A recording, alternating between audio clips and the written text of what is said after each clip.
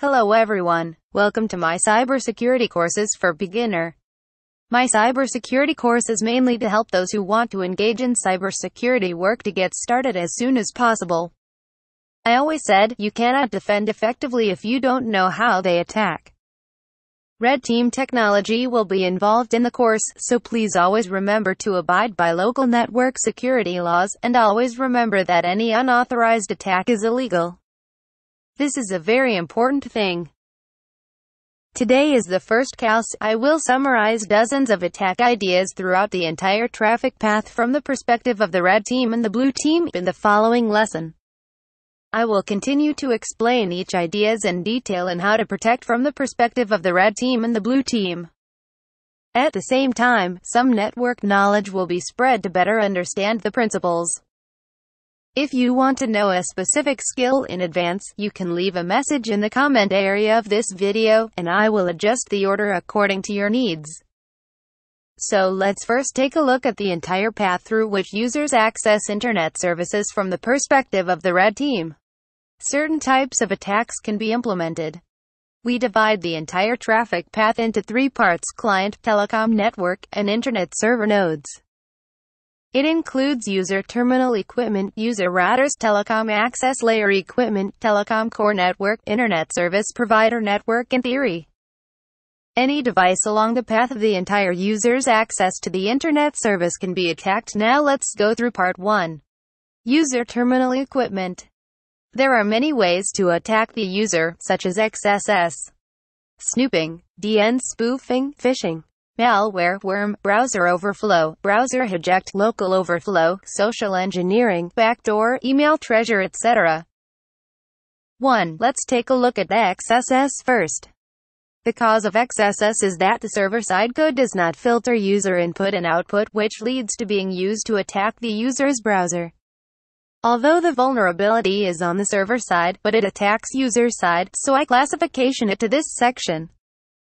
2. Snooping, spoofing. Here I use ARP spoofing in the OSI Layer 3 network to spoof the gateway in the client, and guide traffic passes through the attacker's machine, thereby implanting malicious code, monitoring communication content, and so on. This often happens when there are multiple terminals in the network, one of which is controlled, or if attacker bring his own computer to the network. 3. DNS spoofing. Here is the use of deception at the 7th layer of OSI to deceive users to visit the website built by the attacker to achieve the goal. Usually, the routers in the access path are controlled or combined with the point 2, snooping, spoofing, above. 4. Phishing. The attacker forges the site exactly the same as the site that the user frequently visits, and then spoofs the site address through email, IM, etc. The user enters the account password to log in to achieve the purpose of obtaining user rights and privacy. Of course, it can also be implemented in the user's local network in combination with point 2 above. 5. Malware. It is often spread via email, IM, etc. Another very common way of spreading is some pirated software download sites. Or the attacker can replace the files of the software download site that users frequently visit. This kind of attack is called a watering hole attack. Animals in the forest must drink water, and hunters only need to make traps where there is water to catch their prey. It can also be implemented in the user's local network in combination with point 2 above. 6. Worm. It is often infected when a user terminal infected with worm is connected to the local network. We just need to properly set up a personal Windows firewall can be avoided.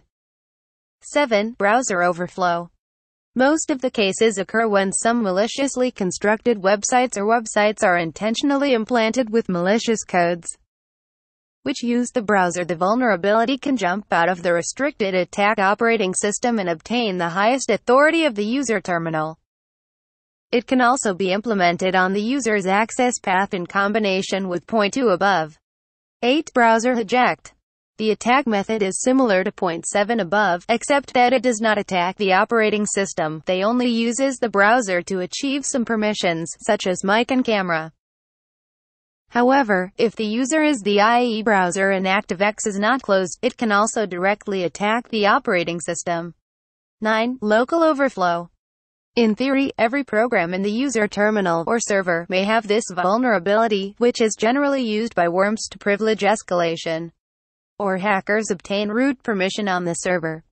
10. Social engineering. This type of attack is hard to defend against and occurs in all aspects of the user's online and offline. Offline attack include but are not limited to household garbage, express delivery, scam calls, moments tracking, pinhole cameras, bugs, free U-disks, pseudo base stations, free mobile phones, etc. Online includes but not limited to IM pretending to make friends, social work library collision, spoofing emails, various online website information collection, etc. It take advantage of human weaknesses such as greed, laziness, carelessness, and fear. It is often combined online and offline and traditional methods to initiate comprehensively. 11. Backdoor. It is similar to the way malware spreads. 12. Email treasure. This is a way of ordering by myself.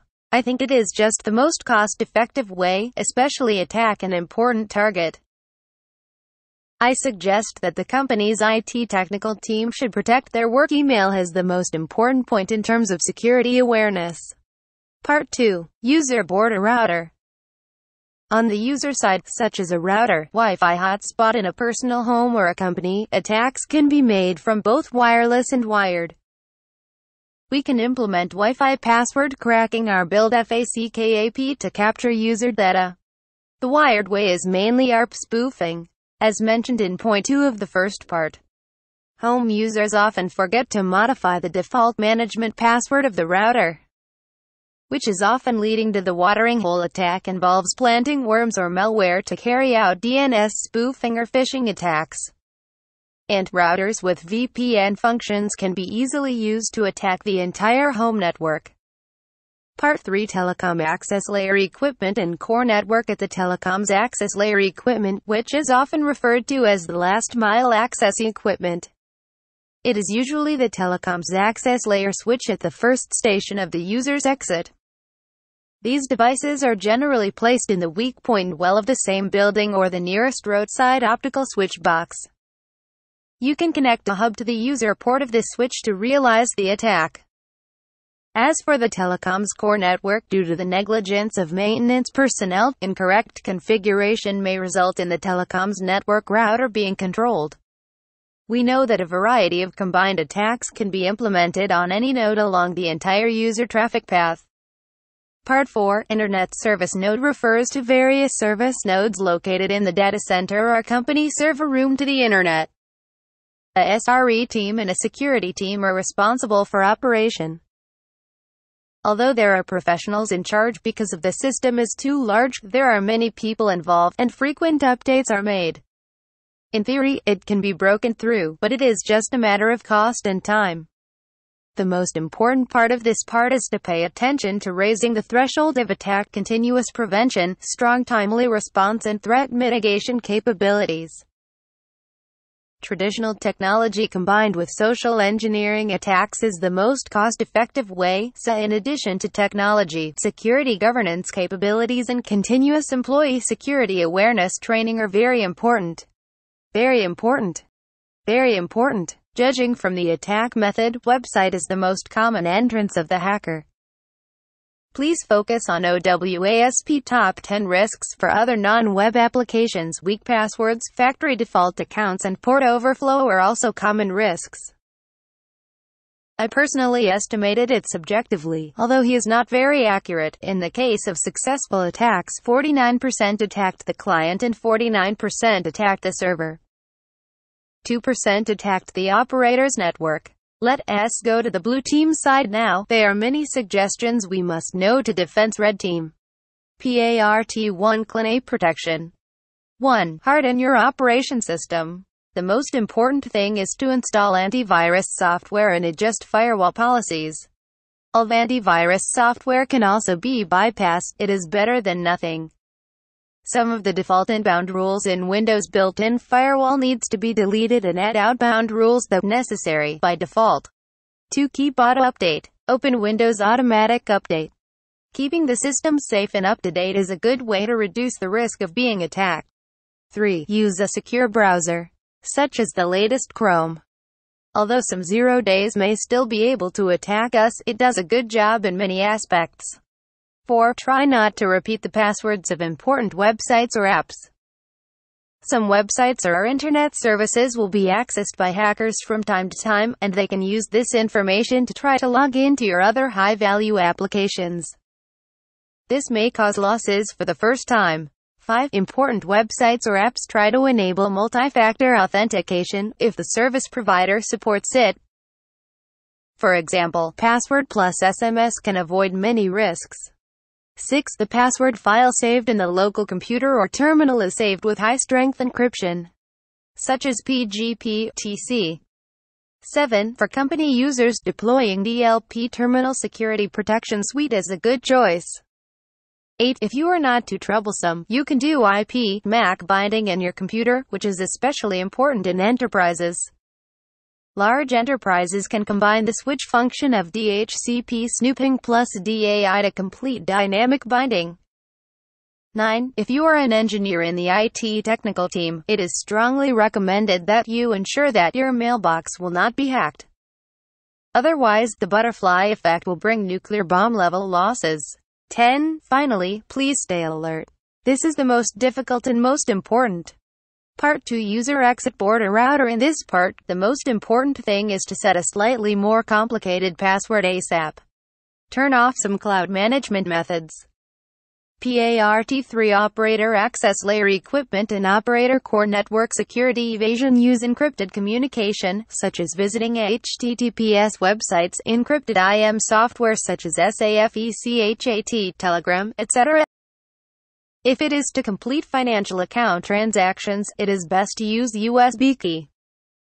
These transactions that support USB key generally verify the server certificate on the client side to avoid man-in-the-middle attacks. Part 4. Internet service node. This part of the content is more complicated. From the perspective of the blue team, comprehensive defense is mainly from 3 aspects: safety management, safety technology, and safety awareness training. But first, we need to know that security investment is a bottomless pit. As a security team, everyone needs to know the principle of appropriate security. Because the results of security protection are sometimes difficult to express in terms of the benefits it produces because its results avoid an occurring event. And the impact of an event cannot be accurately estimated when it does not occur. Therefore, it is reasonable to estimate the security budget in proportion to the expected revenue of the corresponding business. 1. Safety management. 1. Ensure system compliance.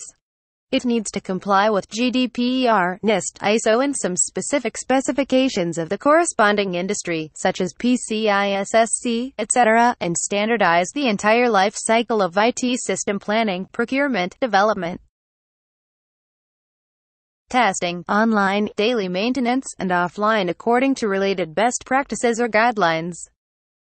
2. It is necessary to form an efficient internal process and norms for the classification, prevention, detection, reporting, handling, and traceability of security incidents, and regularly convene the red and blue teams to conduct simulation exercises on this process. 3. Dynamically grasp the list of information assets and risk matrix, and continuously reduce the possible losses caused by risks. 2. Safety technical means. I divide the safety technology means into active safety technology and passive safety technology. Passive security technology mainly refers to the deployment of various security detection and protection equipment in the network, such as firewalls, WAF, IDS, IPS, anti-DDoS, honeypots, antivirus software, DLP terminal protection programs, backup systems, etc. Active security technology mainly refers to the purchase or development of some security vulnerability discovery tools, such as vulnerability scanners, web security scanners, baseline check tools, security reinforcement programs, weak password evaluation programs, bastion machines, code audit software, etc. Finally, we centralize the alarms and logs generated by these active and passive devices or programs in the SOC for unified analysis, situational awareness, and early warning. 3. Cultivation of safety awareness. through daily internal propaganda and interesting information security training courses to continuously improve employees' security awareness. I briefly describes the view of network security work in a general way. Hope to give some tips to who are newer to network security.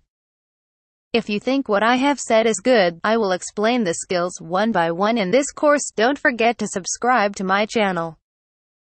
In the next lesson, I plan to talk about SQL injection, its protection and related code audits in detail.